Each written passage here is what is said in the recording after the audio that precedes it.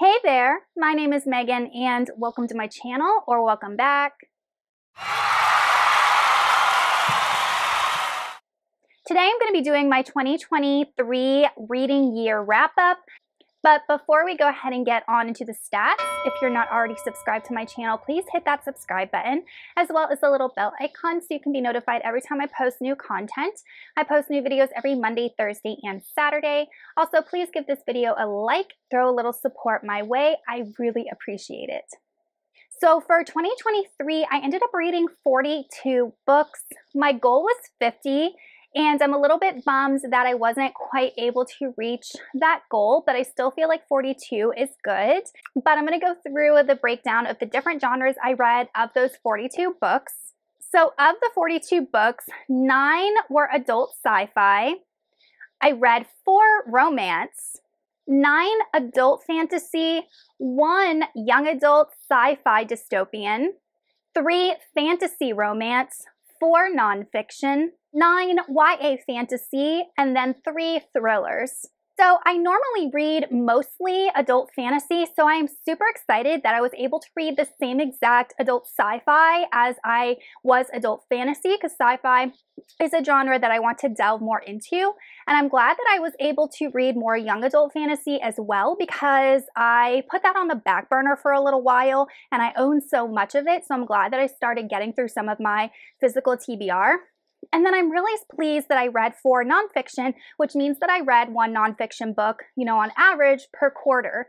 And I think that's a good goal. I might carry that goal into 2024, just reading 1 book, every season, because I feel like that's manageable. I tend to struggle with nonfiction. Next, I want to delve into the different series that I finished this year, because I do tend to start a lot of series and then struggle to finish them in a timely manner. And I actually ended up finishing 6 series this year, which I'm super, proud of, because I didn't think it was that many.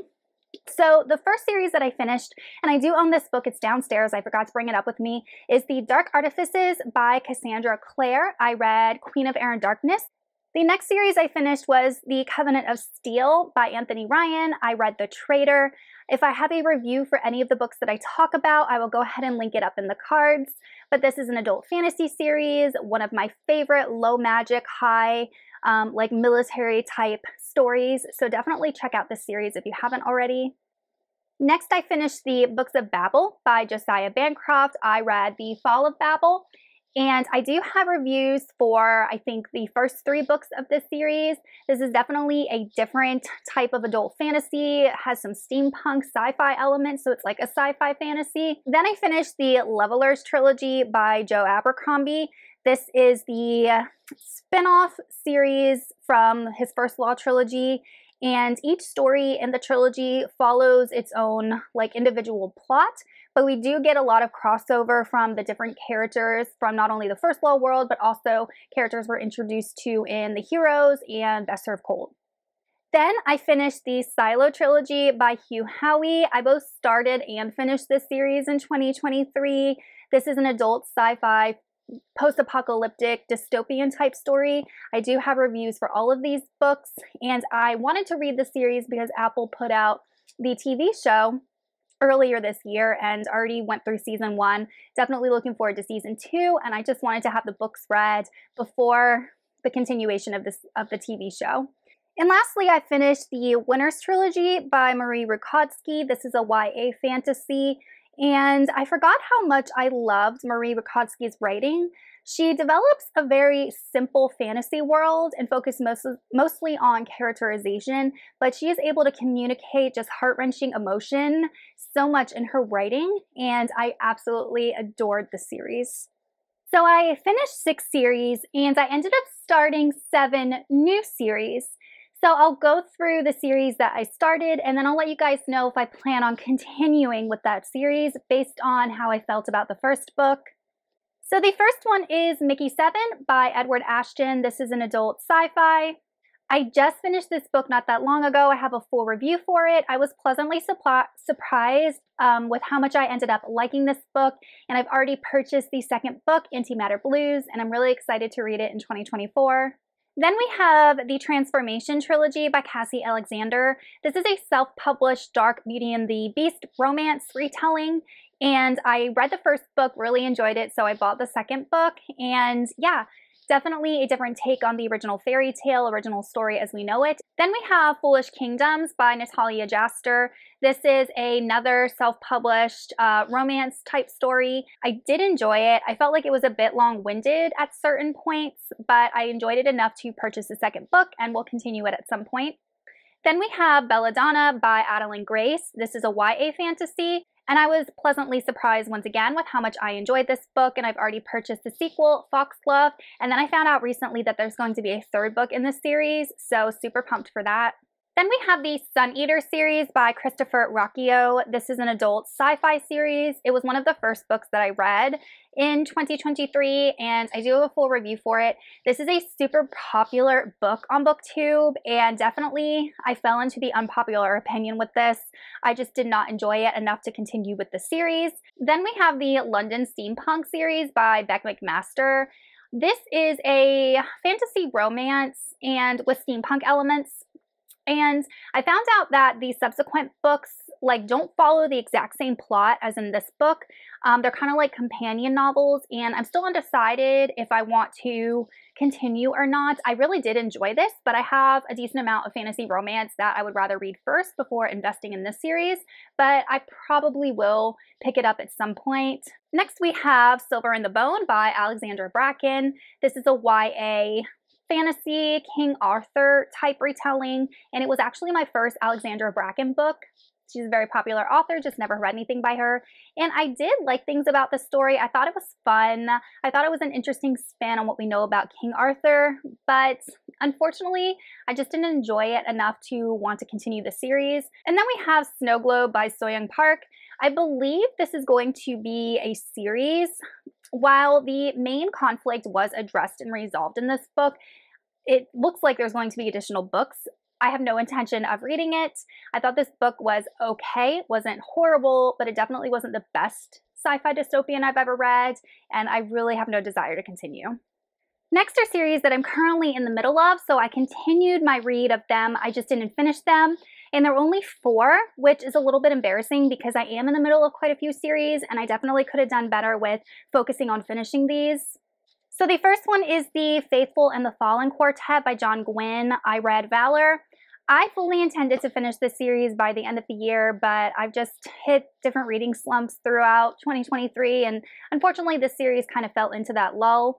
Then I continued with the Expanse series by James S.A. Corey, and if I remember correctly, I think I read 3 of these. I think I read Nemesis Games, I know I read Sibylla Byrne, and I'm pretty sure I read Abaddon's Gate. So I think I read all 3 of these in 2023, and I said on my 2024 reading goals and plans video that I did want to finish this series. So that has already been established. I will do that. So I'm glad that I got through 3 of these big books in 2023. Then I continued with the Once Upon a Broken Heart series by Stephanie Garber, which is a Caraval spinoff series. And I do have the 3rd book in this series, and it is on my January TBR if you guys watched my January TBR. This is just such a fun, whimsical YA series that it's just nice to delve back into this world. Then I continued with the Sisters of the Salt series by Erin A. Craig. I read House of Root and Ruin. So once again, this falls into kind of like the companion novel type series. You do not have to have read, in my opinion, House of Salt and Sorrow in order to understand this book. It's a story in its entirety. But they are related, obviously the same characters, and in this book, things from the first book are referenced, but it's not like a continuation of one plot from the first book. And then I continued with the Transformation trilogy by Cassie Alexander by reading Break Her, the 2nd book. As for the 3 books that I DNF'd, I am so surprised that I only had 3 DNFs for the year. Some years I have like 5 to 10. So I'll tell you why I DNF'd them. The first one was Craven Manor by Darcy Coates. I've been wanting to read Darcy Coates for a long time because her books just look like they are pure creepy reads. She writes horror thriller, and I started reading this, and the writing was just like, the writing wasn't bad, but it was almost like she was trying too hard to establish an atmosphere that fell into like these parameters of what a haunted house story should be. And it just felt very unoriginal and almost like cookie cutter. And I really found the main character to be kind of more childlike than adult-like. And it was supposed to be a grown man. And I just didn't connect with it, which is disappointing. So I DNF'd it and I won't pick up any more of her books. The next one is the Final Girl Support Group by Grady Hendrix. I got 100 pages through this. I tried physically reading it and I tried the audiobook and neither one worked for me, which was really surprising because the Southern Book Club's Guide to Slaying Vampires was one of my favorite books, I think of 2022, and I was surprised with how much I liked it. But this one, like, just nothing about this book spoke to me. It's about a whole bunch of girls who survived like a murder attempt, and they all are involved in this support group to discuss their experiences. All of the characters were horrible, even the main character. And then, I don't know, the plot just never developed. I couldn't tell where the plot was going. I do want to continue reading Grady Hendrix. This one just did not work for me. And lastly is Fourth Wing by Rebecca Yarros. Same thing, physically read this. I got it from the library and I tried the audiobook. I got 100 pages in and I DNF'd it. I understand that this book is really, really hyped and I just don't understand why. Like the characters are insufferable. This is supposed to be an adult book and they act like immature juvenile teenagers. I don't understand why this book is so popular. I mean, I guess if you go into it knowing that, then you'll enjoy it, but I was expecting just better writing, better characterization, and I just didn't get it. So I definitely won't be continuing with the series, and I probably won't read any more by Rebecca Yarros. She just did not work for me. Okay, you guys, that is it for my 2023 reading year wrap up. Definitely let me know in the comments how many books you read, maybe some of your favorites, or maybe even books that you didn't like so much. Thank you so much for watching, and I will see you all in another video soon. Goodbye.